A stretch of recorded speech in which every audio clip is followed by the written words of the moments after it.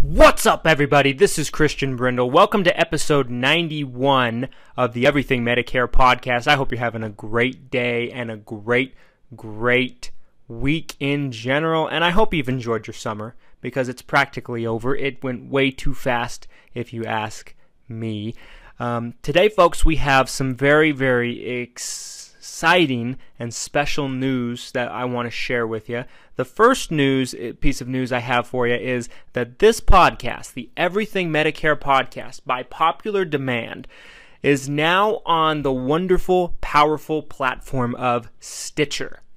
I've been asked a lot about Stitcher ever since we started the podcast, and it took some work. It took me, I'll be honest with you folks, I'm a person that's an insurance broker first and a podcaster second. And so it took me some time, and it took our organization some time to be able to figure out how exactly to get on that platform and do it the best way possible. The other thing is the Everything Medicare Podcast is going to be on iHeartRadio coming very soon, and as well as Pandora. We're working on those two partnerships as we speak. So stay tuned for that. I will have more to say about that as it comes. And starting this episode 91, we are doing video for the Everything Medicare Podcast. So this podcast is being recorded, it's being filmed, so that way that everybody that wants to can go onto YouTube and find this podcast and be able to listen to it at your discretion. It's really exciting, folks. It's something that we wanted to do for some time, but weren't sure what the best way to go about it would be. We're doing that now. We finally have gotten everything together and organized, and we're going to be shooting video of every single episode of the Everything Medicare Podcast that we do from this point going forward. Later on this week, I'm going to be interviewing Nick Williams, who goes by the Medicare Millionaire, for those of you who might be familiar with him. He does Medicare agent sales training, but is also a long-time expert in the industry, been working with people for many years on their Medicare, lots of experience, and we're just going to have a really interesting and fantastic conversation with Nick later on this week, so stay tuned for that. With that being said, folks, let's dive in to this week's episode. Let's dive in to episode 91, and that is, what are the pitfalls of a Medicare Advantage plan?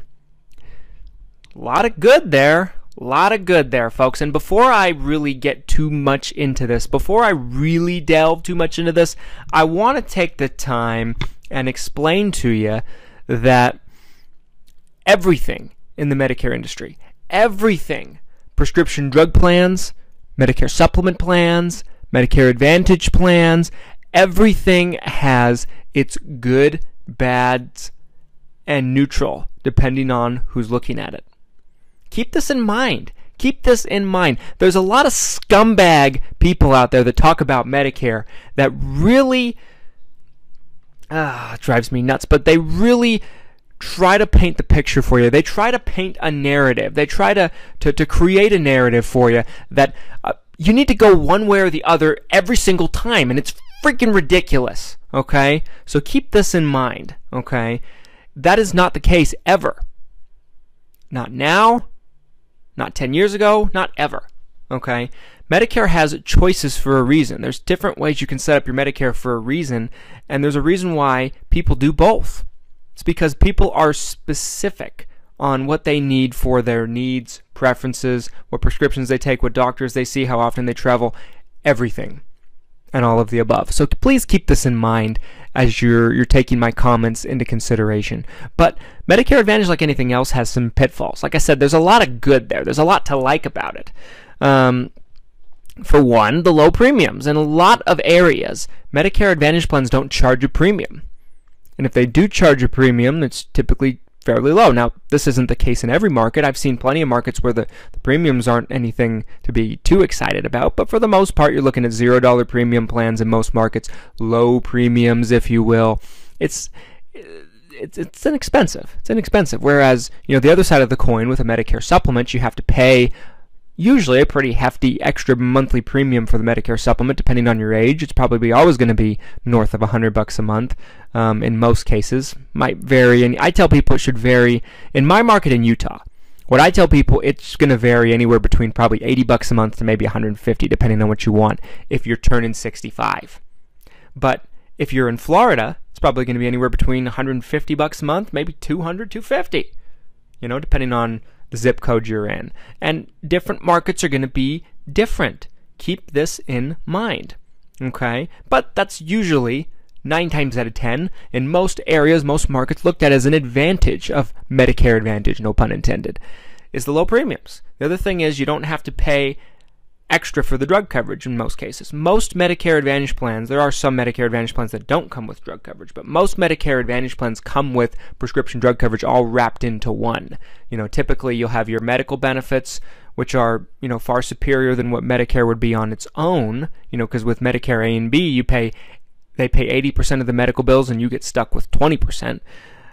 They're almost always better medical benefits because most of the time they're structured in a way that you pay a copay. I mean, if you've been listening to me for some time, you know how Medicare Advantage plans work. Medicare Advantage plans work really well for some people. I can't stress this enough. But there is some bad, and we're getting to it. Medicare Advantage plans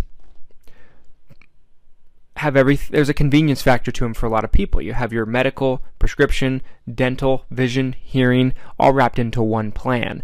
But let's talk about what the negatives are. And for those of you who have listened to me for some time, I love to get my point across, and I love to make a narrative for you in the form of a story. Because if you're anything like me, I remember stories. I grip onto stories. I remember stories that I'm told. Because everybody likes to hear a story. I'm someone that's worked with people on Medicare for years. And if you're watching this podcast for the first time on YouTube and you're watching this on video, I've worked with a lot of people over the years on their Medicare. I grew up around this industry. I came into it. My dad was an early pioneer in the late 80s and early 90s for people on Medicare. Back then it was a more of a niche market. It was kind of something that you did on the side, or an extra thing. It wasn't really looked at as something that you could specialize in. Oof, boy, were they wrong.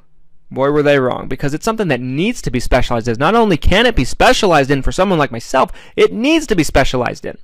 But I've worked with a lot of people over the years on their Medicare. A lot of people over the years. I started in this business incredibly young. I've seen so much at such a young age. I'm 27 years old, for those of you who don't know. 27 years old, turned 27 earlier this month. My birthday was the 13th. But I've seen a lot, well beyond my years. And one thing I see, and most of my stories are not one person particularly that I'm talking about. Usually it's something that I see over and over and over and over and over again. The names and the faces change, but the situation typically tends to be the same. I'm going to tell a story, and we're going to say there's a lady that comes to Christian, okay? There's a lady that comes to Christian to talk about her Medicare. We'll say her name is Mary, okay? Mary. Mary has a lot of medical conditions, okay? Mary has a lot of medical conditions. Mary sees a lot of different doctors. Now, some people like to stay in the same group of doctors for their doctors. Their dermatologist is part of the same network in the same group of doctors as her primary care physician, and her physical therapist is attached in the same way. They're all part of the same group, if you get my drift, part of the same network of doctors. But not everybody. Mary, in this case, sees doctors that are part of lots of different groups spread around. She sees multiple different doctors, different specialists. She sees them on the regular, and none of them are attached to each other. They're all part of competing hospital and doctor networks. And the reason why she does this is because the different hospital and doctor networks, the different clinic networks, have different specialties that they're good at. Mary knows this. Mary's smart. Mary's a sharp cookie.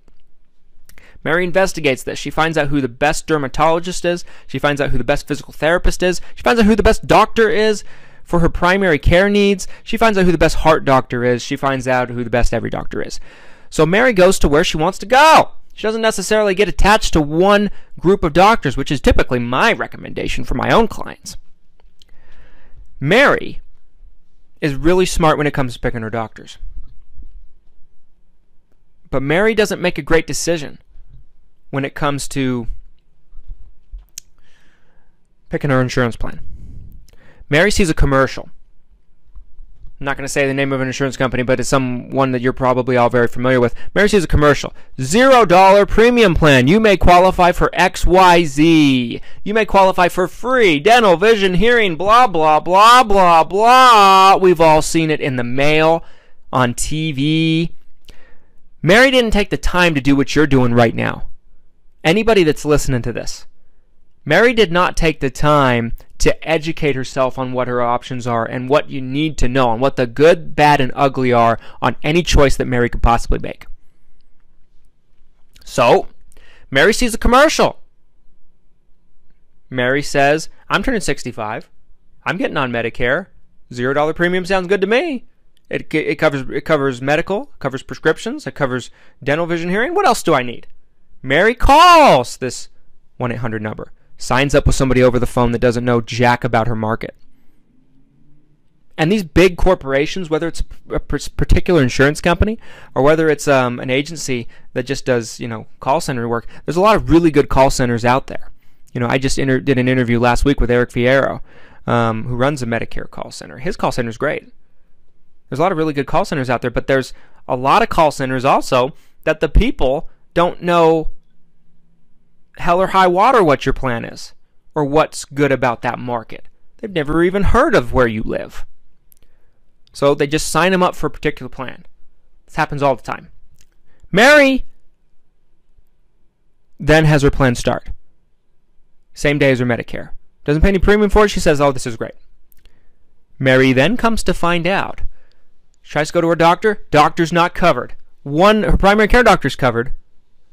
But none of these specialists that Mary likes to go to is covered because the plan she signed up for happened to have a tremendously exclusive and tiny network.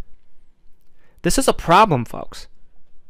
Stay with me into segment 2, and we're going to talk about the biscuits and gravy about Medicare Advantage plans. Don't go anywhere.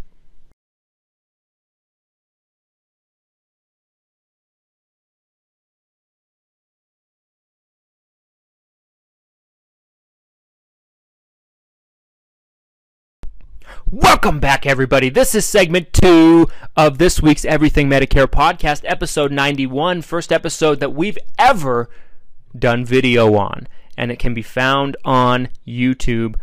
As always, look for us on every platform. We're on so many platforms, the Everything Medicare Podcast. Like I mentioned, we're working on a partnership with Pandora, iHeartRadio, and we just worked out a good partnership where the podcast can now be found on Stitcher. And listen to this podcast all the way to the end, because I have an offer for anybody that wants to help us get more popular and move up the ranks in Stitcher. Right now, we're the second most popular Medicare-centered podcast on Apple Podcasts and iTunes. Very, very proud of that. We're probably the second, if not maybe... if we're having a bad day, probably the third most popular Medicare-centered podcast on the internet in general. But if we can move up the ranks in Stitcher, folks, you can help us get our message to more people. Okay? We can get our message to more people all around the world. But enough of all of that, folks. Let's talk about what you came to hear about today, and that's the pitfalls and the downside of a Medicare Advantage plan. Okay, so what did you gather from segment 1? What did you get out of it, of my story with Mary?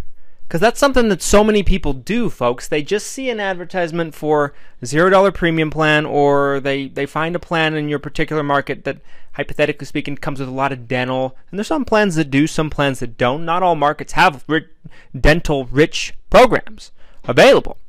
Not all markets have $0 premium plans available. A plan could look downright ridiculous in how good the benefits are on paper.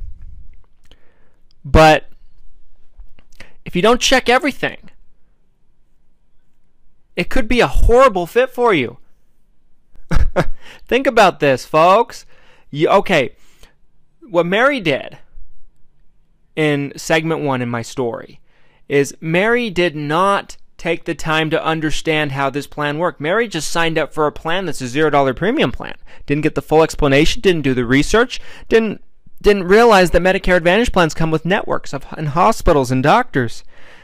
And Mary paid for it because once you're enrolled in a Medicare Advantage plan, unless you have some kind of life-changing event, you really can't get out of it until the Medicare enrollment period. You're kind of stuck with it, folks. It's really a crappy deal if you do this wrong. You ever hear a neighbor or a friend just say, "Oh, Medicare Advantage, I don't want anything to do with Medicare freaking Advantage. Medicare Advantage, my sister had Medicare Advantage, or I had Medicare Advantage, and blah, blah, blah, blah, blah." It's because they didn't know what they were signing up for. I guarantee it, folks. I guarantee it. I've never worked with somebody that's had a bad experience with Medicare Advantage that does not fall into this type of category. Okay? Networks are a huge thing. Prescription coverage is also a huge thing. Not all Medicare Advantage plans are created equal when it comes to these things.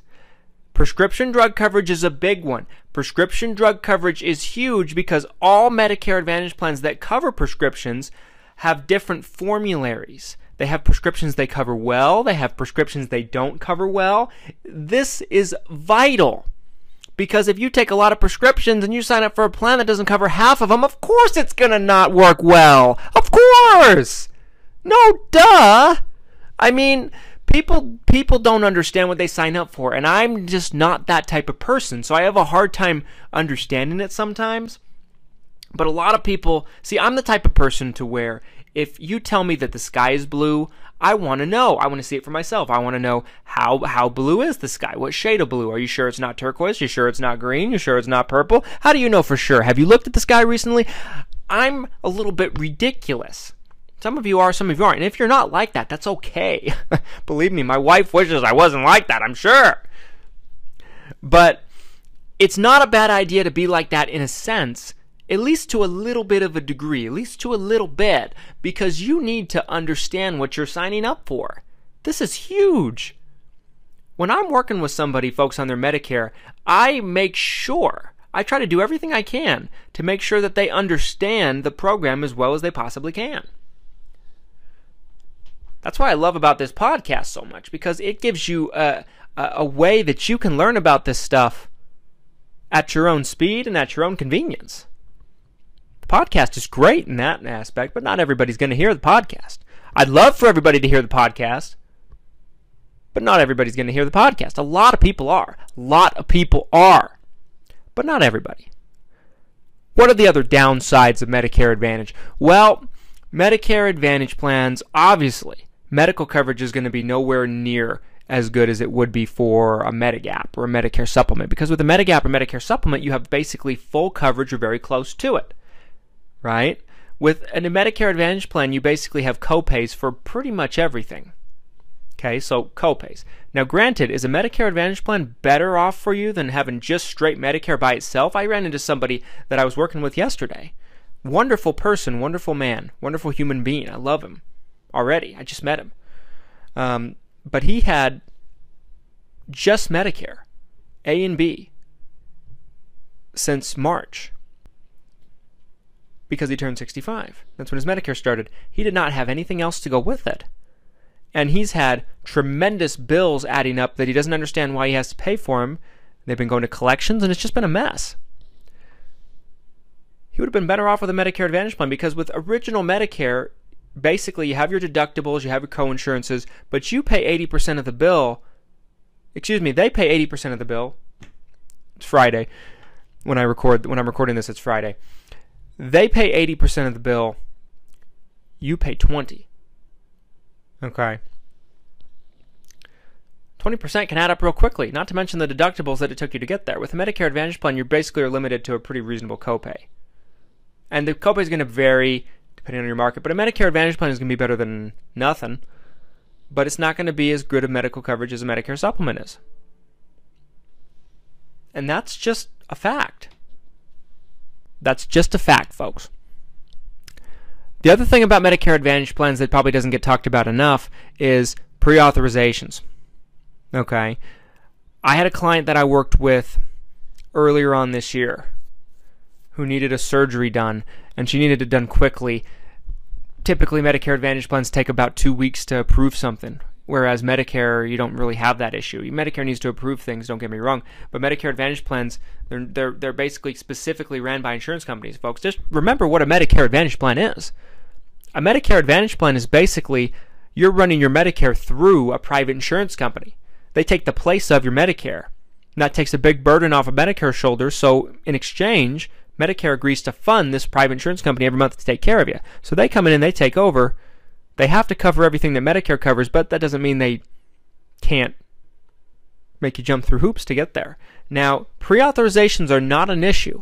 If your doctor's office, schedules usually if you're scheduling a surgery, your surgery is being scheduled out, right, for a couple of weeks to a month. That's plenty of time for a pre-authorization to get filed, completed, everything that needs to be done with 99.9% of Medicare Advantage plans. But sometimes the doctor's offices waver. Sometimes the doctor's offices drag their feet. They don't realize the urgency.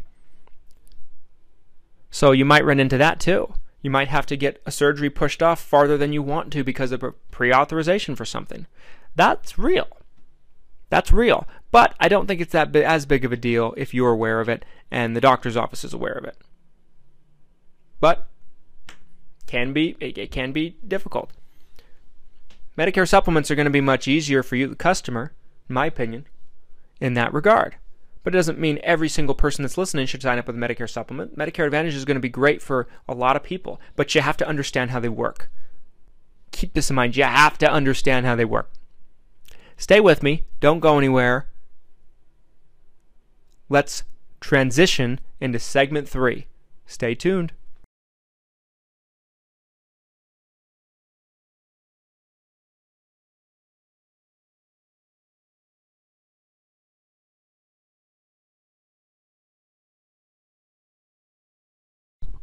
Welcome back, everybody. This is our third and final segment of this week's Everything Medicare Podcast. Well, not this week's. I'm still in the mode, folks, that we do it once a week. We've been doing that forever. This is today's Medicare Podcast. But we do 3 episodes a week now of the Everything Medicare Podcast. They air on Monday, Wednesday, and Saturday. So just keep in mind, like I mentioned at the beginning of the episode, this podcast is being recorded, as will every future episode, on video, and it will be found on YouTube.com. So go search our YouTube channel, Christian Brindle. You'll see a cartoon emoji face. That's supposed to be me. Looked more like me when I started. I've aged a little bit in the meantime. But you'll find the video on there under episode 91 of the Everything Medicare Podcast. Folks, I just can't thank you enough for listening and helping us reach so many people with all your support. You're fantastic, and it just does my heart good to be able to get our message and spread it across the country like we have.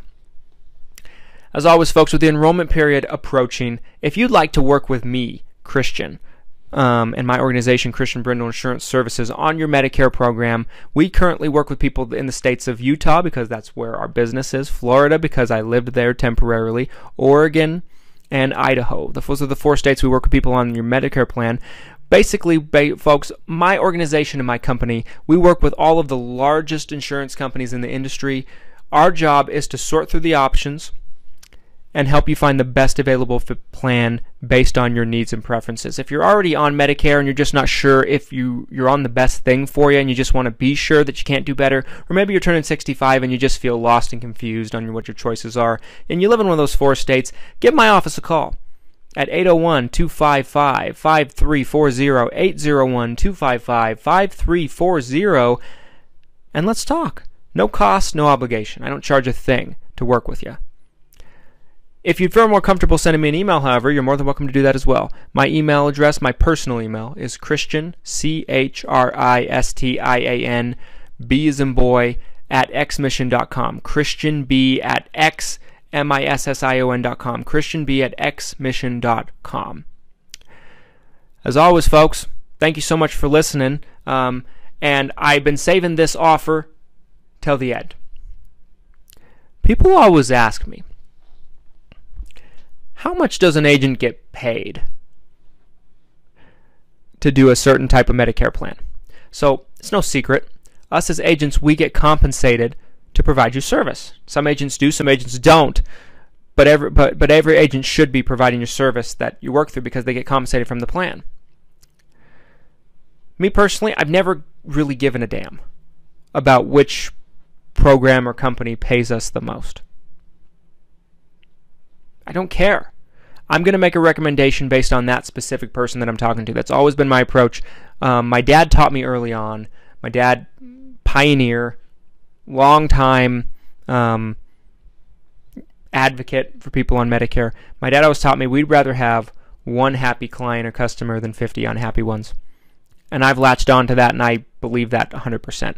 So I make recommendations all the time where I make the least amount of money possible as an agent. Now, keep in mind, our commission gets paid by the insurance companies. The insurance, it doesn't cost a cent more than it would going directly through the insurance company. It's not a different price or a different program. It's the exact same product you can get on your own. It's just you can get some year-round customer service by working with an organization like ours. No cost, no obligation, but we're there for you if you need us. We keep you up to date on changes. That's what we do. But what I'm offering is we need to get higher on Stitcher. Stitcher's a huge platform. If you folks can help us get 10 5-star reviews on Stitcher in the next 2 weeks. So when would that be? I'll give you a deadline that this needs to be done by. 10 5-star reviews. So you'll be hearing this podcast on the 2nd of September. So 2 weeks from today, which would be September 16th.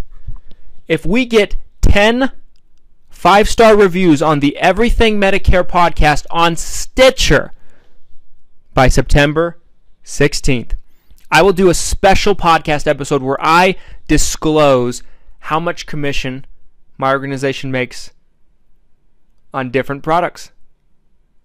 I know everybody wants to know that. I will pull the blanket off. And it's not just me. This is pretty much every person in my industry. Oh, people in the industry aren't going to like me doing that. But I'll do it for you. I will disclose this down to the T. I won't talk about particular insurance companies because I can't. Particular insurance companies don't want us to talk about them or name them. But I will tell you how much an agent makes on each particular product, roughly.